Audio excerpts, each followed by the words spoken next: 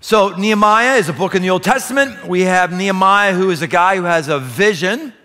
He has a goal. He has a resolution. We're using those three terms interchangeably this series, even though those are three different things. There's nuances to them. And he hears that the wall that goes around Jerusalem is down. And this really bothers him because the nation of Israel has been defeated by Persia. They're in exile. Most of the people who are behind the walls of Jerusalem, most of the Jews, they're transported all over the Persian Empire as slaves or as grunt laborers. Nehemiah is at the top of the food chain. He is the cupbearer to the king, King Artaxerxes, the most powerful man in the world, really, at that point, in the known world. And it's a high job, tasting wine, making sure the king doesn't get poisoned. He hears about the walls being down, and he's crushed. Oh my goodness, what is wrong here? He realizes that it's not just a sign they've been conquered and they don't need their defenses any longer, but it's a sign of their national pride. And he has an emotional reaction, and in week one, we took a look at how we have to pay attention to our emotions. Don't make a resolution or goal unless you're feeling it. And if you're feeling something, recognize it might be God trying to talk to you. And he goes about the task of getting this done. Chuck talked last week about the planning process. Always have to go through a planning process.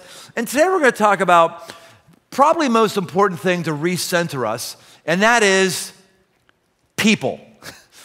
People. What is the most important thing that God has ever created? I'll tell you it is. It's a person. It's you. It's the person next to you.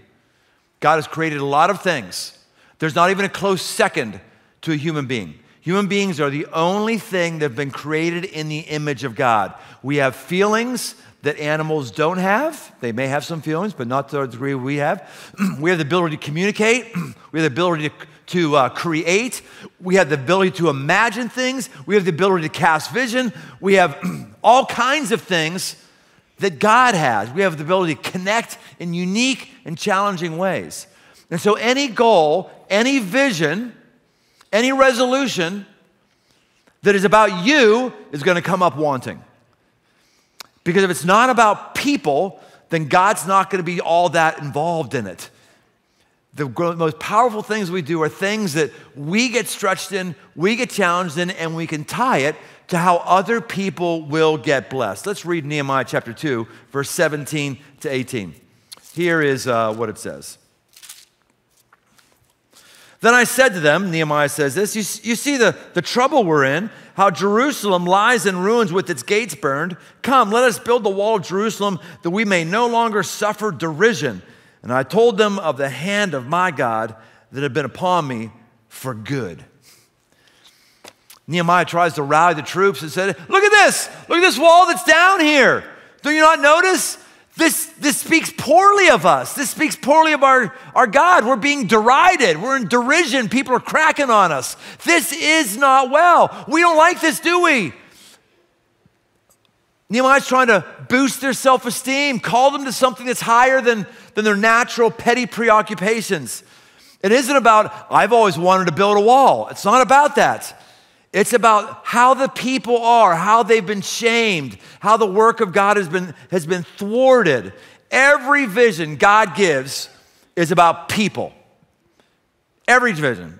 In fact, even if it's a vision for the planet, to preserve the planet, it's for people because people need the planet to be able to produce oxygen and assimilate the proper carbon dioxide because people need to be taking care of the planet for people's sake and for God's sake. How much do you think about these things? When you think about the challenges you have in your life, the things you want to do, how often does the welfare of other people pop up? How many goals do you have or things that you would like to do that benefit other people or that other people are the driver? If you're normal, the answer to that would be none. If you're normal, average American, we bought into this lie of individualistic, rugged individualism. It's all about me, my goals, my actualization, my feelings. And we only think about other people to the degree that we need other people to do what we want them to do. But it's really not about them or blessing them. It's really about us. Nehemiah has a shot at rebuilding this wall because he has been able, All right. Didn't know how that was going to go. He's been able to build trust and interdependence with people because he's a relational person. He loves people. King Artaxerxes gives him signed commendations for the king's forests and for resources and all that stuff because the king sees him emotionally distraught and he wants to help him. When we start to be about other people than ourselves, other people will want to help us. But if we're only fixated on ourselves, we're not going to get much help.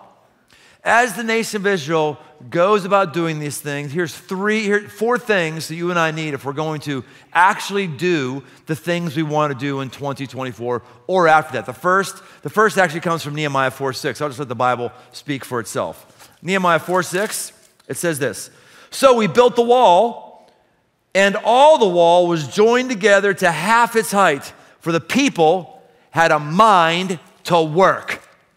The people had a mind to work. It doesn't matter how great the vision is, how great the goal is, how great the planning is. Unless somebody wants to work, it's not going to get done. Jesus said, my Father, before I even tell you the verse, what do you think God's doing right now? Like right now, what do you think he's doing? You think he's binging a show? You think he's, you think he's making a list and checking it twice? What do you think he's doing right now? Yeah, according to Jesus, he's working. That's what he's doing. Jesus says, my Father is always at work up into the present time, and I too am working. God is working. He worked to bring you here today. He's working to bring you into relationship with him. He's working on the pitfalls of your life that you don't even want him to work on. He's working on other things that are happening in this world, and he partners with us in ways that are very mysterious because he gives us free will and we mess up his work and he depends on us for his work, but he works. He works. And so when we come in relationship with God, work ethic is going to be a big, big deal. It's one of the reasons why if I'm going to hire a plumber or hire somebody like that, I won't hire them if I know they're a Christian. Or specifically, I won't hire them if they put a Christian symbol on their business card.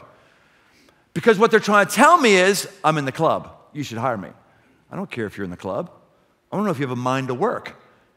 In all my years of construction, I knew believers that were in construction who did not have a mind to work, who took shortcuts.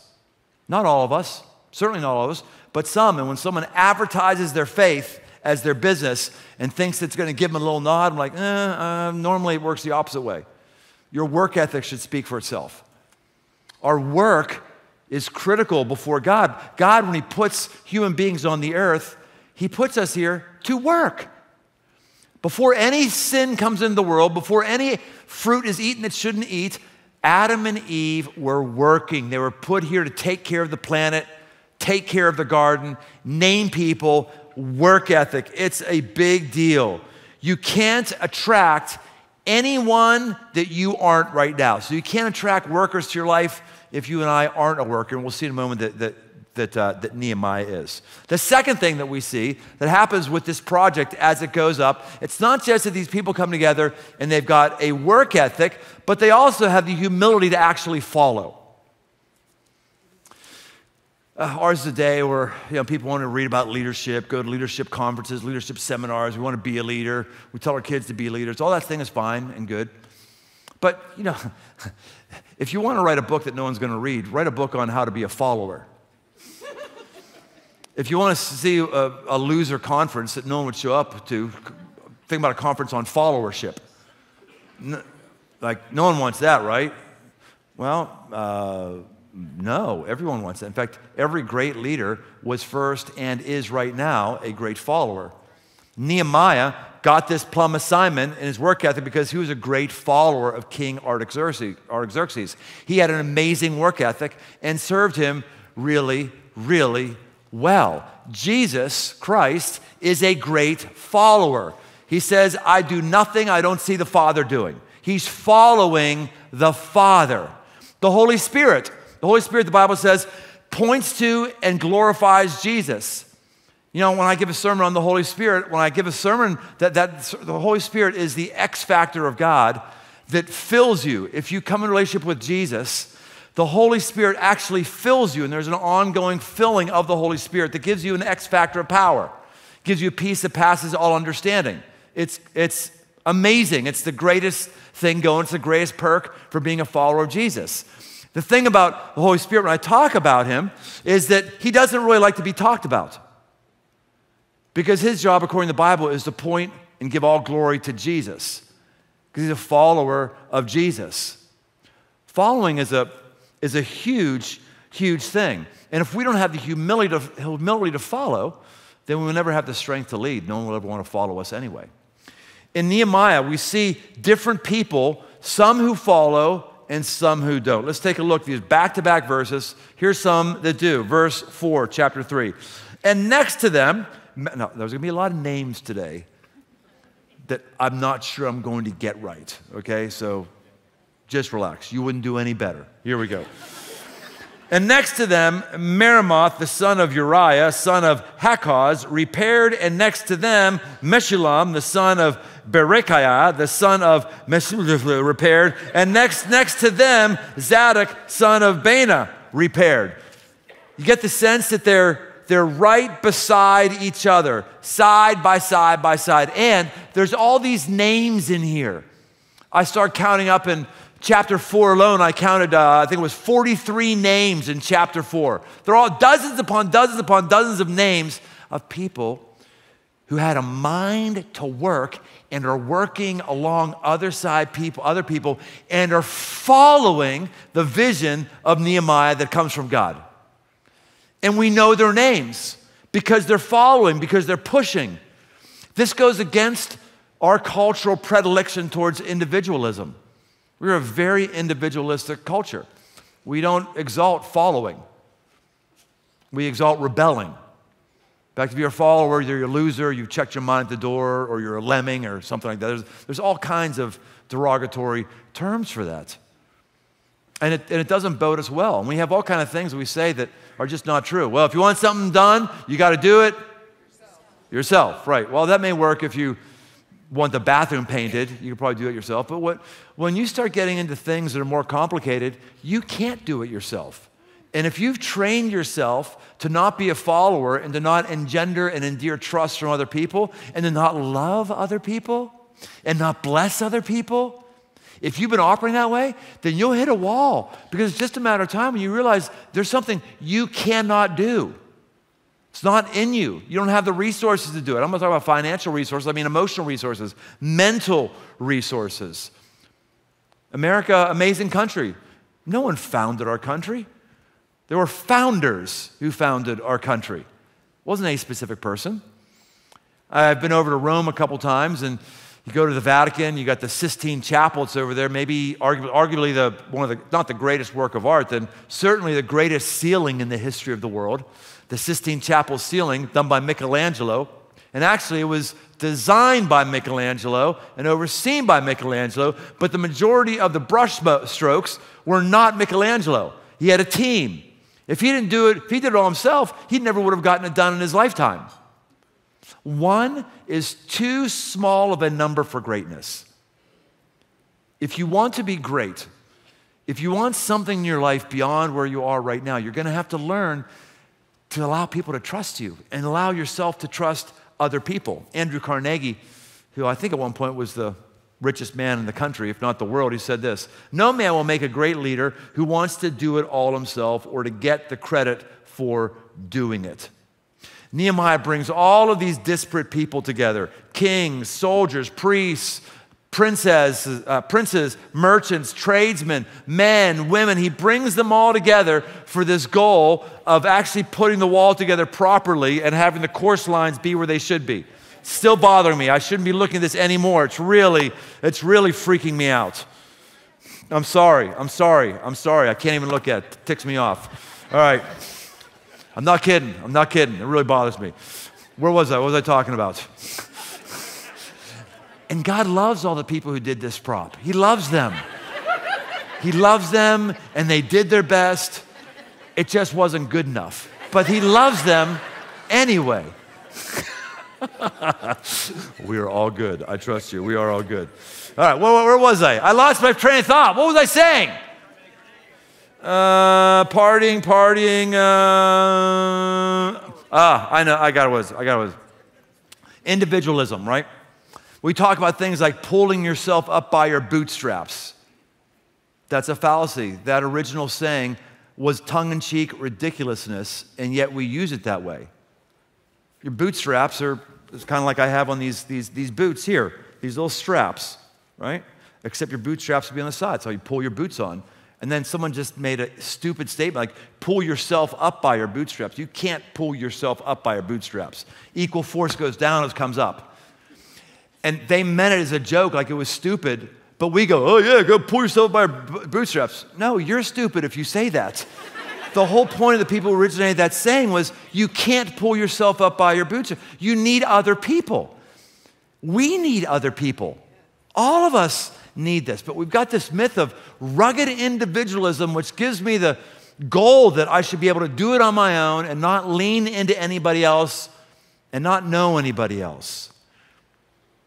I think this is personally, all of us who are in the healthcare industry, which I call myself in the spiritual healthcare industry, a lot of us are scratching our heads. People in my pastor industry, counselors, physicians, neuroscientists, everyone scratched their head like, what is going on with the runaway increasing rate of mental illness? It's just, what is going on? My personal opinion is that we've never been more isolated and self-reliant than we are right now. And you'll get ill if you think you can do it on your own, and you can be a rugged individualist, and you can be a lone wolf, and you can pull yourself up by your bootstraps. You can't, you won't, you're a ticking time bomb. I say that because I love you and because I believe I'm your pastor, and God wants you to hear things like this.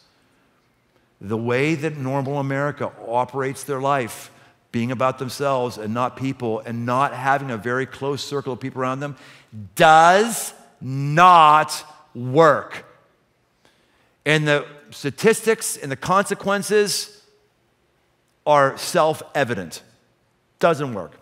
Nehemiah gets his wall built because he's inside of a national structure that has always known that it's about the whole. It's not about the individual, it's about the whole. First 5 books of the Bible, Matthew, Mark, that's New Testament. First 5 books of the Bible, Genesis, Exodus, Leviticus, Numbers, Deuteronomy. First 5 books in the Old Testament, also known as the Pentateuch. Penta, 5, Tuch, law. Now, Torah is law, I'm not sure what Tuch is. Pentateuch, those 5 books get picked apart a lot because there's a lot of laws in there. You can't understand those laws unless you understand those laws are in there to govern a people group so they get along well with one another. It's not that God is putting in hundreds of laws just because he wants to make things up for us to toe the line on. There's things in there like eye for an eye, tooth for tooth. Jesus, when he says, you've heard said eye for an eye, tooth for tooth, but I say to you, turn the other cheek, he's quoting the Pentateuch. And he's saying, you've heard this, we all know this, but I say to you, and what he's doing is he's not overturning that law. That law was meant for a just society to give out justice. If you lost your eye, it wasn't okay for the other person to kill you. No, it would be the judge might say, okay, we'll take out your eye too. If you maliciously took his eye out, we'll take yours out. Wasn't saying that was necessarily going to literally happen, but saying just-wise, for just society, there has to be appropriate response, not totally overreacting. And what Jesus was saying was, when he said, I say to you, he's saying, don't take the law into your own hands. You're not a judge. There's people who are, and that's not you. You're this individual vigilante who wants to make things right. Jesus says, no, that's not your role. Your role is turn the other cheek. Turn the other cheek. Get over it. There's other people in society will hopefully make that right. Call the cops, do whatever you want, but stop thinking everything depends on you. It doesn't work this way. When Crossroads first started, and we just started growing like a weed, and, like 6 months in the church, I'm not kidding around, 6 months, a year in, Crossroads was already bigger than I ever thought a dream church would be. It was really crazy. And we're like, we don't know what we're doing here. No one was deluded like, oh, I got this figured out, pulled myself by the by my bootstraps, and just soldier on, got this figured out. No, I knew, and everybody else around knew, like, we are way in over heads. We know nothing. We are dying here. This is not going well. So we brought in a consultant, and this guy came in, and I actually called him, instead of a consultant, I said that he was my insultant, because all he would do would insult me the whole time he come in. Why are you doing that? You got to do it. Great guy. I'm still close to him today. His name is Don Cousins. He's the father of Kirk Cousins, who is the NFL quarterback for the Minnesota Vikings. So any intensity that Kirk gets, I never met Kirk. I know his dad. He gets it from his dad. Very, very intense, just intense guy. And Don said this to me that's always rung true. He said, because we were always having problems with volunteers and staff and a lot of different types of problems, but they all basically boiled down to this. Don said this. He said, the toughest people to work with are those who are deluded about themselves. They think they can sing karaoke, but they can't. And they can't laugh about it. They think they have the gift of teaching, but they don't. They think they're a leader, but they aren't. They think that they're funny, but they know. Hardest people are people who are deluded about themselves. And the folks who are deluded about themselves are almost always people who are isolated and don't have people around them who tell them the truth. Now, there's a humility that's necessary if we're going to ask somebody to tell us the truth. There's going to be humility that we need if we're going to grow. So right after that verse where Nehemiah names all these people who are working side by side, look at the very next verse. It says, and next to them, the Tekoites repaired, but their nobles would not stoop to serve their Lord. All of a sudden, the names stop. All of a sudden, people stop being memorialized because they don't have a mind to work. Here's what would happen. These nobles, they had land, perhaps. They had authority. They had servants. And people come to Nehemiah like, hey, put me to work, coach. Put me in. What can I do? How can I do all this stuff? And the nobles, it said, would not stoop, or some translations say, would not show their neck. What does that mean? That means to stoop or to show your neck comes down like this. In some ancient customs, this was how you would lose your head. You expose your neck, say, go ahead, I sacrifice, right? That's not what's happening here. By not exposing their neck, not stooping, what's being said is they're refusing to put a yoke on them to work. They're not being put to work. Jesus says in the book of Matthew, I'm reading for you, Matthew 11, verse 28. Come to me, all who labor and are heavy laden, and I will give you rest. Take my yoke upon you and learn from me, for I am gentle and lowly in heart, and you will find rest for your souls. For my yoke is easy and my burden is light. When you come to Christ and when you start following Christ, there is a lot of difficult things that are before you. Jesus does not promise you an easy life. We need to reclaim a doctrine of difficulty. The closer you get to God, in many ways, the more difficult your life will get because the more important assignments He will give you that other weenie boys and weenie girls won't do. And if you want to walk close to them, you'll choose to pick up your cross and follow Him, because that's what Jesus told us to do. Pick up my cross, embrace difficulty. At some point, I'm going to have a whole series on this. I've been pretty hot on this recently. But when Jesus says, take my yoke upon you, my burden is easy, He's not saying, I'm not going to put anything on you. This is what old carpenters would do. You would stoop down your neck if you were an ox, and they would measure your neck, and they would make you a yoke that was custom fit for your neck. Because if it wasn't custom fit for your neck, then you'd have pinch points, and it would be very, very uncomfortable. But if you have a yoke that's cut for your neck and can equally bear weight, you can bear a lot of weight and be comfortable. That's what Jesus is saying. Take my yoke, the one that's designed for you. Do things that I want you to do, not necessarily things that everybody else wants you to do. And the nobles, they refused to stoop their neck down because they were saying, no, you're not putting a yoke on me. No, I'm not working. And they didn't. And we don't know their names because they weren't humble enough to be immortalized like all the other names that I can't pronounce. No work, no name. When you don't work, you don't get a name. When you don't roll up your sleeves and go after things, you're not remembered. When you do, and you're thinking of people, people grieve you. They want you. They need you because you added value. 3, communal connection. Communal connection. There is communal connection with everybody here. They're all doing their thing. They're all hanging out with each other.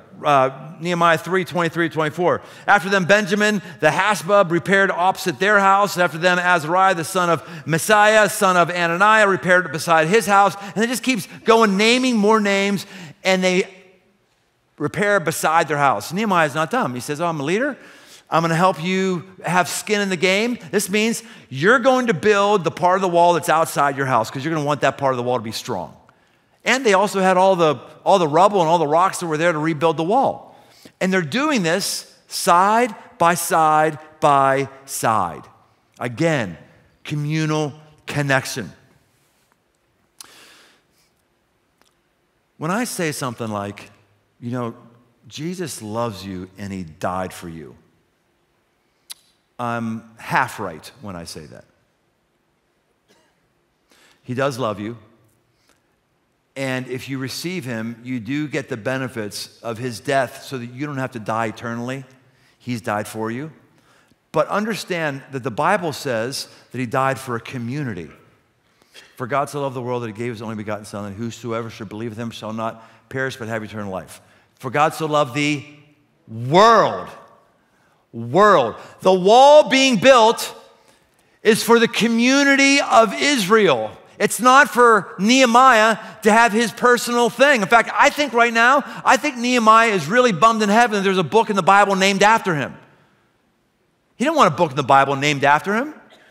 People who have a heart to work and who are followers and have a heart for community, we don't want our pictures up on a wall. You're never going to see my picture in a frame on a wall here at Crossroads. So it's not about me. And the closer you get to God, the more you recognize that. It's not about you. You want to give the glory to other people because it's about people. You want to give the glory to God.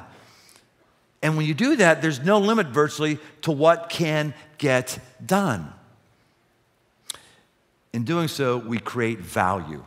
Last point here, we create surplus value. Nehemiah 5:15 puts it this way: the former governors who were before me laid heavy burdens on the people and took from them for their daily ration 40 shekels of silver, but I did not do so because of the fear of God. Moreover, there were at my table 150 men, Jews and officials, besides those who came to us from the nations that were around us. Yet for all this, I did not demand the food allowance of the governor because the service was too heavy on this people. Now, I'm going to sound to some of you right now, I'm going to sound to some of you like a flaming liberal right now, okay? So relax. But I'm going to say some things that you're going to be like, wait a minute, The Bible knows very little of rugged individualism. It doesn't. We have to take responsibility for ourselves. It says things in the book of Galatians like everyone should bear his load. So you can't be dependent and assuming the government or somebody else is going to do for you what you can do yourself. You have to have a work ethic. You got to do these things, right? And at the same time, the Bible establishes again and again and again and again and again and again that God deals with communities. He deals with people. He deals with nations, people specifically plural. And God is not happy, and Nehemiah is not happy, that we have some of the nobles, some of the governors here who are using their authority, using their wealth to abuse other people. They would lend at interest rates that were extreme, or perhaps even worse, they would take collateral for a loan, known as usury, and they would have somebody give something that they needed, like a winter coat, when maybe they needed a coat in the winter. Better to take the family jewels than the winter coat. Well, one kind of family jewels. Better take that than a coat, or take a millstone from somebody for collateral when now they can't ground flour. And Nehemiah says, you guys, you're abusing other people. And we have this happening in America. We have the ever-widening income gap. It's getting wider and wider and wider and deeper and deeper and deeper and deeper. And I'm not saying there shouldn't be people who make a lot more money than others, but I am saying people up here should be really concerned about people down here. Should be. That's what Nehemiah was. Nehemiah forwent certain perks that came his way. And he said, look, I deserve the salary, but by the blessing of God, I'm good. I'm not going to take the salary. In fact, I'm going to bring people in. I'm going to feed them at my own table. He was creating surplus value. That's what he did with his life. He wasn't just trying to have a goal for him to check off and said, I'm a type A driven person. I did what I want to do this year. He was creating surplus value, stuff beyond him that was a blessing to other people. He was giving up his rights. MLK weekend was last weekend. I spoke with a friend of mine, Damon Lynch Sr., who marched with Martin Luther King years ago. He said to me, you know, Martin died for my rights, but Jesus died for my wrongs. It was deep. It was deep. And it was good what Martin Luther King did, good to have rights for people who are in America. And as a believer, one of the things we do is we let go of our rights as a believer. I'm not talking about your rights as American necessarily, but I mean just your rights, things you have to have coming to you, things that you fight for. Jesus gave up his rights when he left heaven. Gave it up. Jesus gave his rights when he went to a cross. And humble leaders who want to add surplus value will not cling to what they could keep in order to bless other people and create surplus value. We're trying to do that here in our church for all kinds of people, including younger people. We've got really, really strong group of younger people. It's called 18 to 24. It's actually called 1824, not to be confused with a Yellowstone spinoff. Though I will say, if you're not a Yellowstone fan, 1923, the greatest love story I've ever seen, you're welcome. Nonetheless, in 1824, we're trying to stay young as a church, trying to push things out there, trying to do the right things. And so we're constantly retooling, and I love what's happening at the George, formerly known as Crossroads Uptown, formerly known from that as Old St. George. We've got hundreds of leaders, kids, students, 18 to 24, that are meeting, they're getting built into, they're learning various things, they're worshiping together. It's great.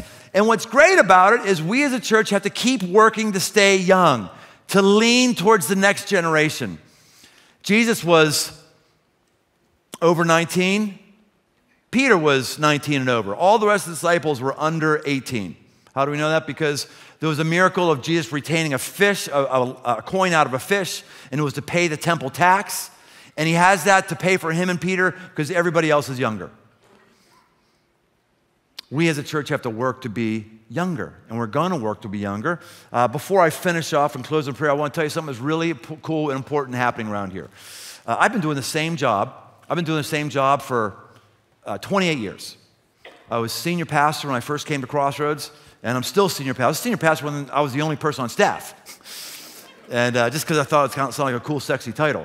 And I'm still senior pastor. And I'm still pretty much doing the exact same things I've been doing for 28 years. Responsible for making sure the weekend's going okay, creative ideas, managing this department, that department, just on and on and on. It's all good. It's all really important. I believe that there's another gear that God wants me to hit.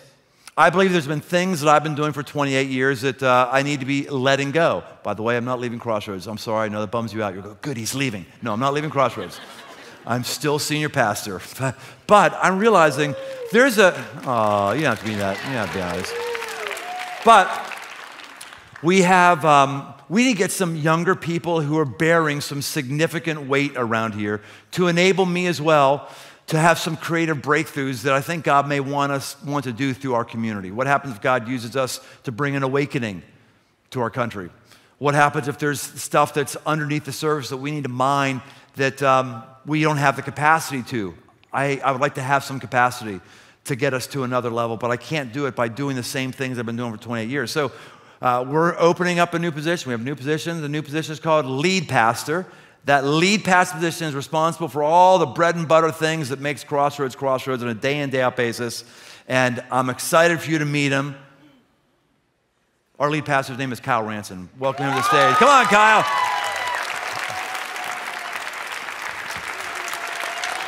Look at that, Kyle. Aww. They like you. Hey, they like you. Yeah, I like you. I like you too. Yeah. I like you too. Yeah. How are you feeling about this? Awesome, amazing. I'm I better humbled, sit, excited, so honored.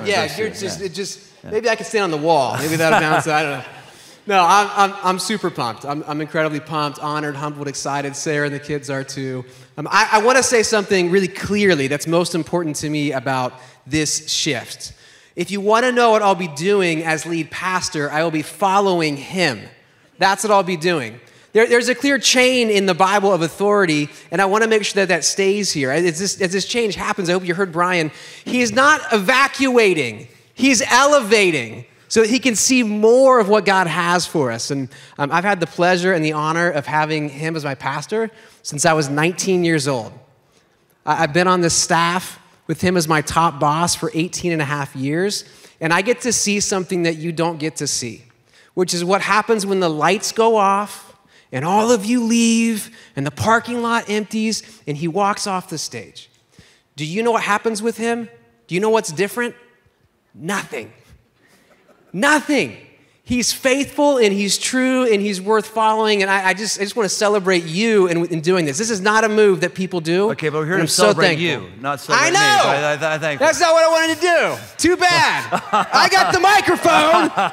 You made me lead pastor. Okay, you're leading. Okay, go ahead, lead. And second thing, and then I'm almost done. I just believe in what God's doing in this church. I just do. I love this church, believe in this church. I could go somewhere else and be a senior pastor. I have zero interest in that. I'm here for what God's doing, not just in this generation, not just in the next one, but I believe in generation after generation after generation. I believe we're a movement that God intends to change the world. So I'm all in. There we go. Right. Kyle is one of those rare people who has a capital L leadership gift and a capital T leadership gift. He's obviously very younger than me. And he bears stress really well. It's a very stressful job. I appreciate you praying. By the way, I never knew how many people prayed for me now that they're praying for me in the app. I'm getting pelted. I turn off my notifications. So all I'm doing is seeing someone. It's really awesome. It's amazing. I just have to do other things and look at your name after you prayed for me. It means a lot to me. But you need to be hopefully adding or directing some of those prayers to this guy. So he's going to have a lot of weight in his shoulders. He has a lot of weight in his shoulders, and he can bear it. Let me pray for you right now, okay? God, thank you for Kyle, this godly man of yours who's been so faithful and so good and so fun to be doing life with. I ask that more people would get to taste the fruit of his labor. I ask you'd fill him with creativity in his mind beyond what he already has. I pray you give him divine insights to see things that others can't see, to feel things that others can't feel. I thank you for how you bless his family and Sarah and his kids. I ask you pour special grace on them, and we look forward to our best days ahead as a community with him as lead pastor. And we all, God's people, pray this in Jesus' name. Amen. Amen. Love you too, buddy. Love you too, buddy. That's great.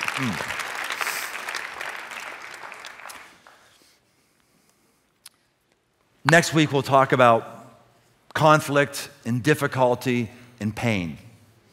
That's what Nehemiah has to deal with. And all of us will deal with this. The thing that makes us palatable is if we take on the attitude of humility that we've seen today, and if we allow ourselves to become expendable, to be spent, to pick up our cross.